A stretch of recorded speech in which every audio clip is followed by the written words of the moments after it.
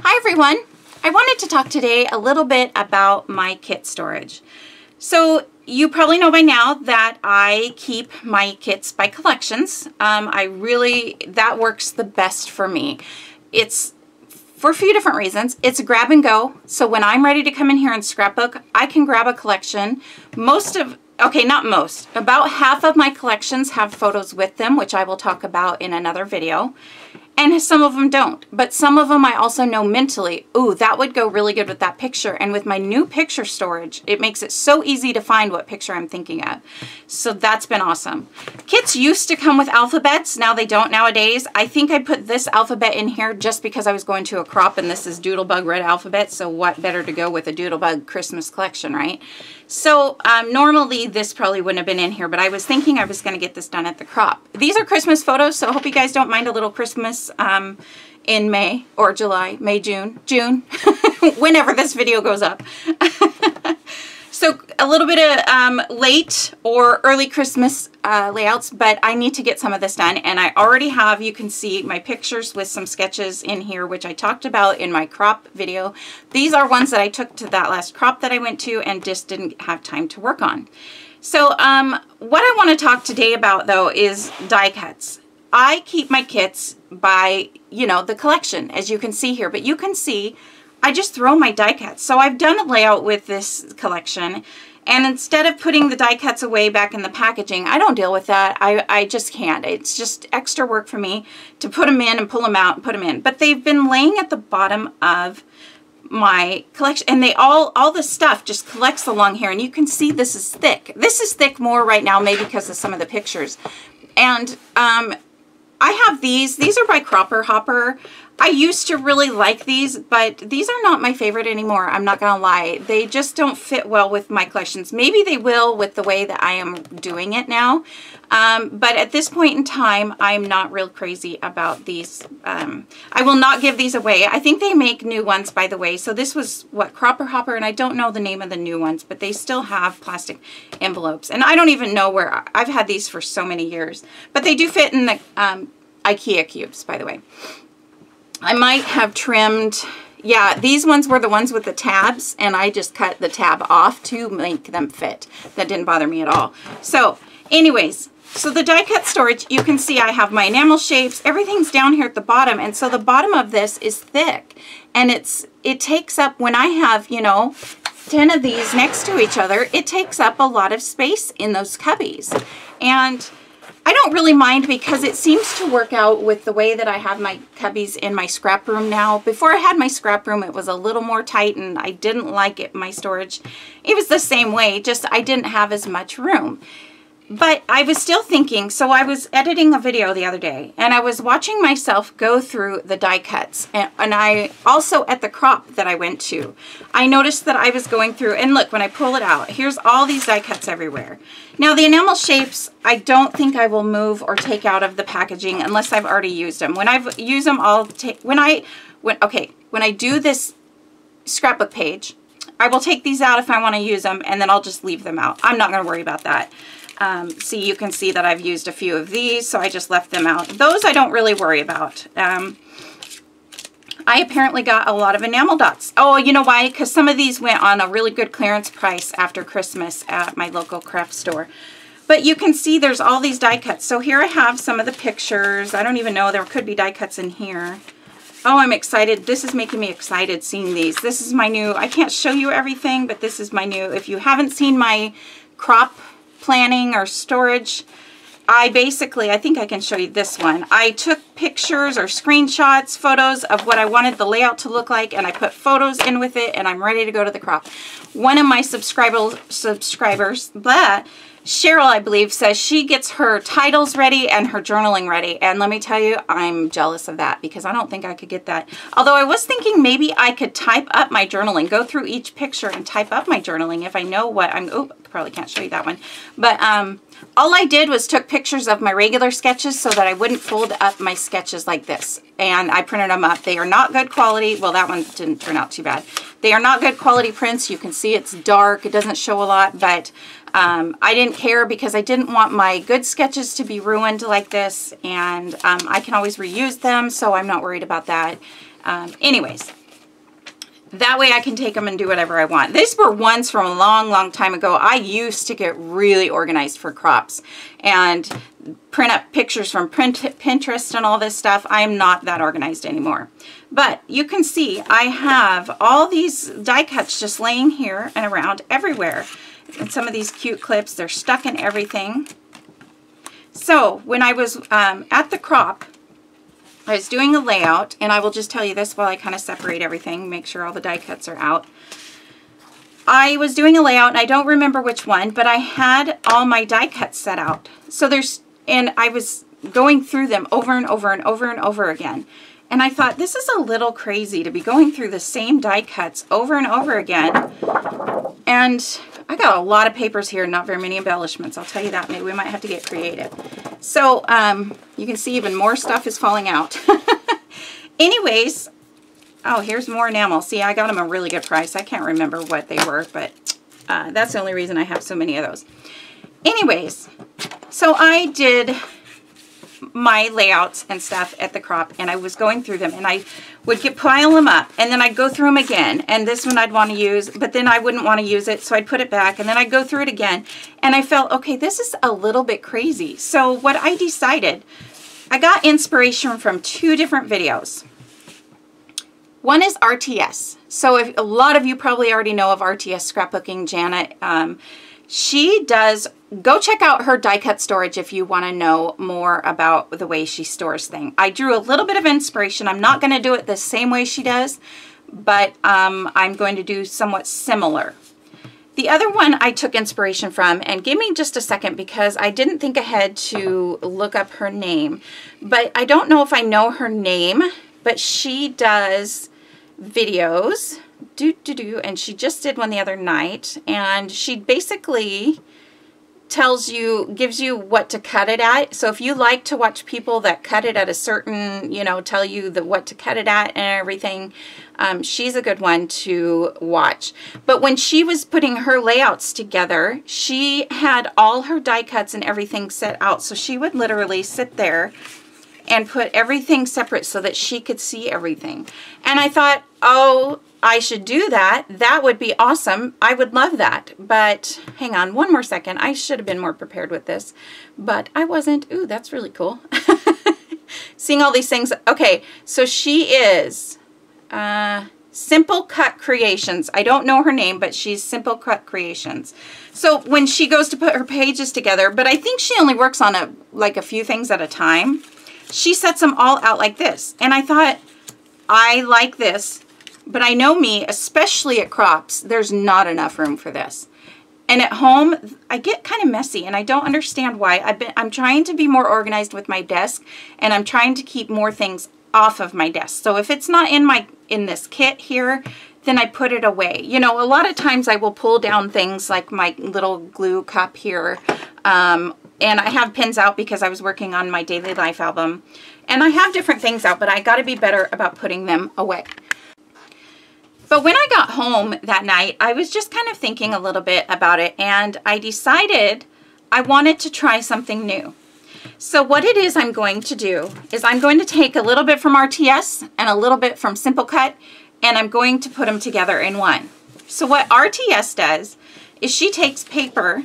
She actually keeps a lot of hers in like sticker albums or binders. She keeps them all different ways, which wouldn't work for me because I like to keep these die cuts because these are the Milk and Cookie die cuts that go with the Milk and Cookie collection. I want to keep them together. I don't want to have these separate. That way, like I said, I can grab and go. So I can grab these and scrapbook. I'm ready to go. And if I want to go to a crop, if I don't make a bunch of time planning to plan, if I run out of complete time and the crop is Friday morning, I can grab a few kits Thursday night, toss them in my bag, and I'm ready to go. That's what I love. So I didn't want to keep them separate like she does. She keeps all her die cuts and everything many different places. Like I said, go check out her video. And Simple Cut spreads them all out, but I just don't, I know that I won't have room and that things will get pushed and shoved around. I'm trying to be a little more organized, but I'm not gonna, I'm not gonna fool myself, right? So what I want to do is I want to spread them out and glue them down. Simple cuts, spreads them out. RTS glues them down. So that's what I'm going to do. So I went and got this adhesive, these adhesive squares that RTS suggests, and they are pretty good price if you get them on a coupon. And mine, I used a few already. So I'm just trying to pull this little tab out. You could take them out of the box if you wanted, but you don't have to. Now this is something that would work for some of you. This is something that you probably look at and go, oh my gosh, why are you wasting all your time doing that? But I will tell you, I've already done this with one collection, actually 2 collections, and I love it.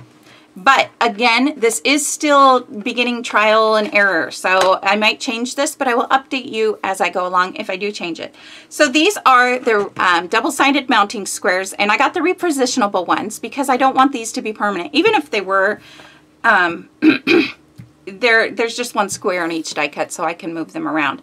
These Recollection ones are the best ones to get because I got a different brand one time and they didn't tear. These ones you can tear very easily and make smaller ones for your smaller little die cuts that you might have. I don't see any right at the moment. Maybe like this spoon where the whole square wouldn't fit, but now since I cut it in half, I can just tape that on there. So what I'm going to do, excuse me, my voice just is not being helpful today. It never is when I make videos, so I give up. I just need to keep a glass of water in here, I think. So what I'm going to do is take some of these die cuts and I'm just going to flip them over. Now the one collection I did so far, because it was a huge collection, it was actually my Doodlebug Simply Spring and the Easter collection that I had together because it was basically two collections in one. Since it was those two together, I put them by color, which I will probably do depending on how many die cuts I have. This one wouldn't really, well, I'll talk about that in just a second. So as far as dividing them, this one I won't do by color, but I might do by shape or whatever.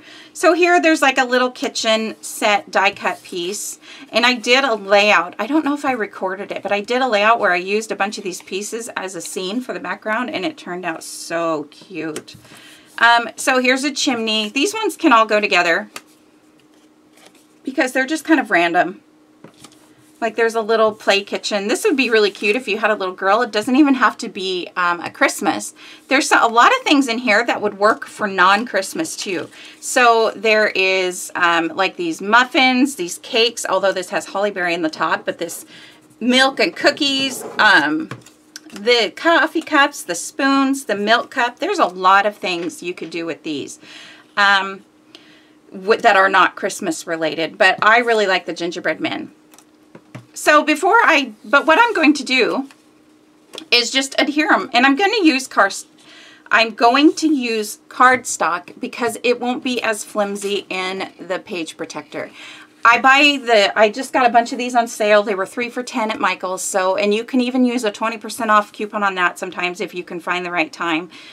So that's plenty of cardstock for me. And not only that, but I can use this cardstock again and again. When I'm done with this collection, I can either add die cuts from a new collection or I can use it as mounting my photos because once these are on, so these are on, these pull up really rather easy. See? So, I don't know if the permanent squares are any different. I'm sure that Janet from RTS might talk about that a little more. So this is my new die cut storage, and I'm going to fill up this sheet. Before I do that, for these ones, like I said, the other collection I divided by color.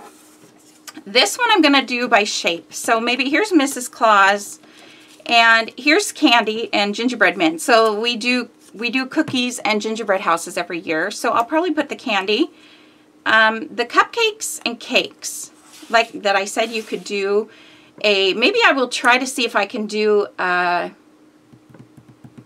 wonder if I could do a video without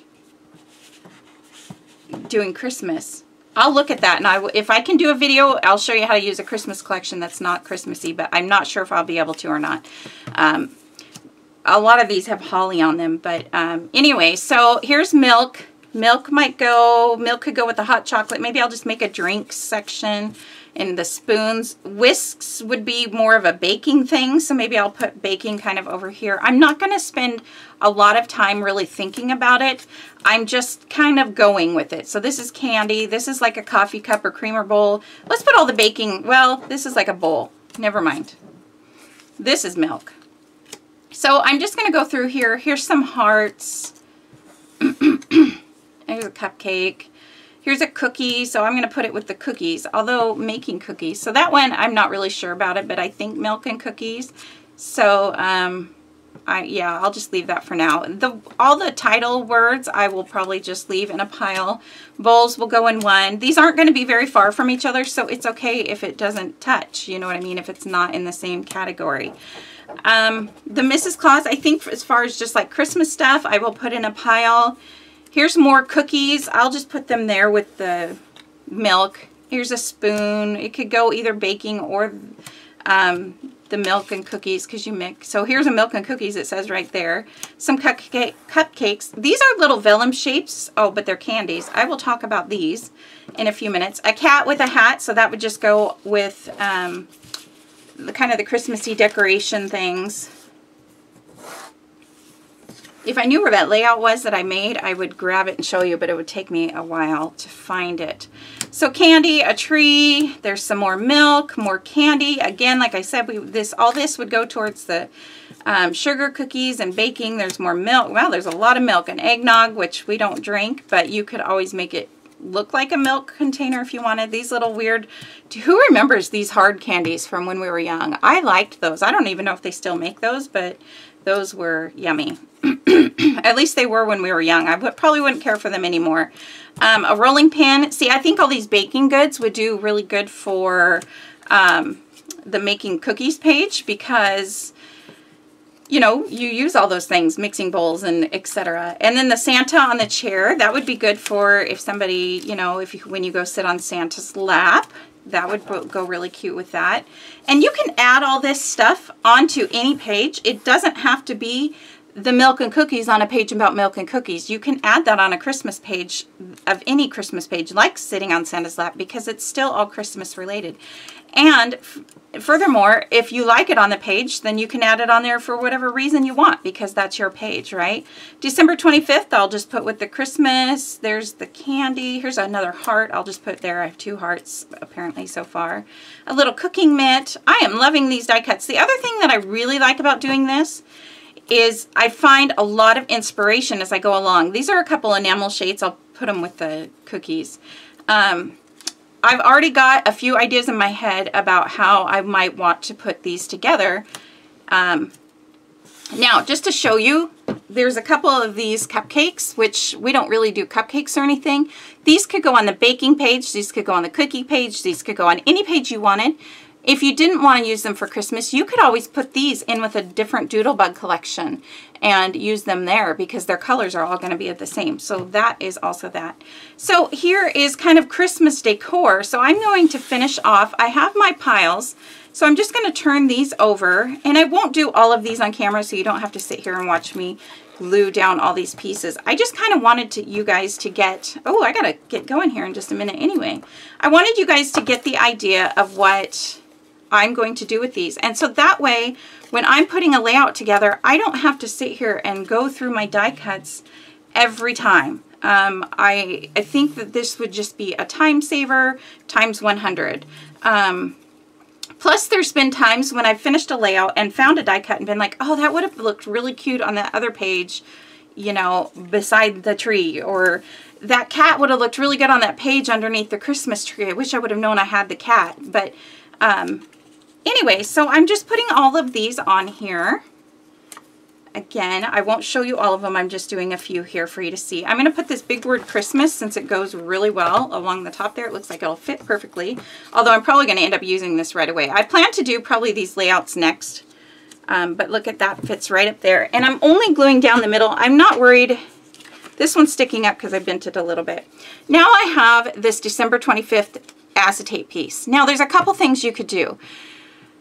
When I put a piece like this on, I like to hide it wherever I tuck it in, the glue. But since this piece is just going on to this cardstock for now, I'm going to actually use a glue dot. I'm going to use 2 of my mini glue dots, and I'm going to hide them behind the red. So you can see behind the red and white pieces that go around the outside. I'm going to put one on this side, going to go right behind the red.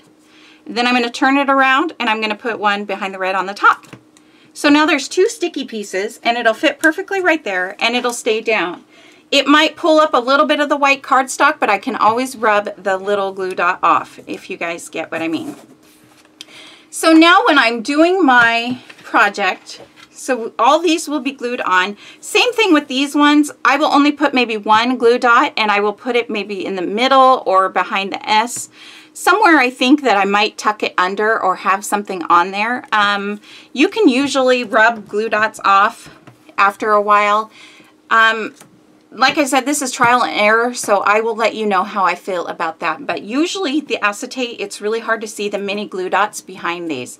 Oops, that's a candy that goes in not the heart pile. So I just thought I would let you know. So like on this heart one, I would take one of these red dots because they're darker, and I would hide the glue dot behind that red dot. Excuse me.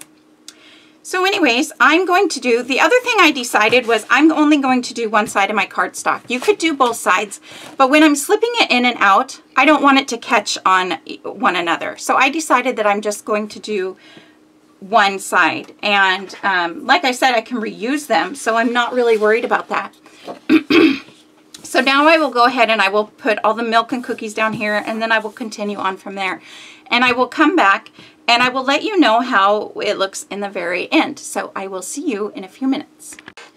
Okay, so now I am done, and I have put all the die cuts onto the papers, and I put them kind of as I divided them, like I showed you guys. So this is kind of more just Christmassy stuff. The milk and cookies started here, then the kind of the cakes and cupcakes, and then all the candy pieces, and then the hearts. So now instead of, when I'm done with this collection, although I probably won't end up putting this collection back away, when I'm done doing these next few layouts, I will probably just, since I have so many more Christmas, like I've mentioned, I'll probably just cut these down and put them in my daily life. But now, instead of having all my die cuts sitting at the bottom of a bag, they are nice, and they'll take up less room in the Ziploc bag that they go in. The other thing that I kind of like about this, now I don't plan to go and do this with every collection. I just figured maybe as I pulled my collections to work on them, I would probably do this, because it really only took me a few minutes to do. Once I divided them, I think dividing them almost takes a little longer than putting them on the white cardstock. But, and you don't, like I said, you don't even have to divide them if you didn't want. I just kind of like, you know, because sometimes I'm looking for a heart shape, so I might go there. And this is trial and error for me at this point to see how I really like this and what works the best for me. This took me, this is a couple days later coming back, so it might not take that much time, but I couldn't get back to the video that same day, so I don't really know exactly the amount of time that it took me to do this. So, but I really wanted to show you guys this, and I figured this way, when you saw me doing videos and you see me with these cardstock sheets of these things, you'll wonder, well, what is that? So now you guys will know what it is, and I will keep you updated. I will do this with a few collections. I've done it with one collection so far, and I liked it. I will do it with another collection, or I will do it with a few more collections. Now, after I do this video, I plan to go ahead and get started with the photos and layouts that I have ready for this. And even when I'm done and ready to put them in my daily life, cut them up for my daily life, I can simply, you know, because a lot of these will be used up by then, I can simply just take a 6x6 sheet of paper, or maybe even cut down one of these to 6x6 or something to go in with all my other pieces that I cut down, and I can just take them off here and put them on that one and put new die cuts on these ones. So I'm kind of excited about this, because I feel like this, instead of, you know, going through each die cut over and over and over, trying to find that heart, because I knew I had a heart that was red striped, then this will be just make this a lot easier. So I'm going to give it a try, and I will keep you guys updated. Let me know below what you guys think and if this is something that would work for you. And if not, totally okay. I understand. I even took that little piece of that had the 2 enamel shapes left, and I just stuck it to there too. So yeah, I figured I have it here and it's tiny, so I might as well add it on there. So I'm excited about this, especially knowing that it didn't take very long to glue them down, and they pop up really easy. I mean, that was a few days ago that I did this, and it just pulls right off. This part sometimes stays on the cardstock and sometimes it stays on here. And not only that, but then you still have a little bit of adhesive on your die cut piece when you pull it off. So when you go to put it on your page, I will add a little more adhesive because I just don't trust those squares for permanence. And just because I like to add a little more adhesive nowadays after finding things were falling off. But so yeah, so I mean, they peel off super easy. I haven't had a problem yet, so you can see. And yeah, and it's kind of cool actually if this glue is still on here, which not for storing. This is the first time that I've had them. When I did this before with the other collection, they came off on the die cut. See, that one came off on the die cut, but you can tell it doesn't rip, it doesn't do anything. So really nice. I'm happy with it, and I'm excited to give this a try. So I will keep you guys updated. All right, bye.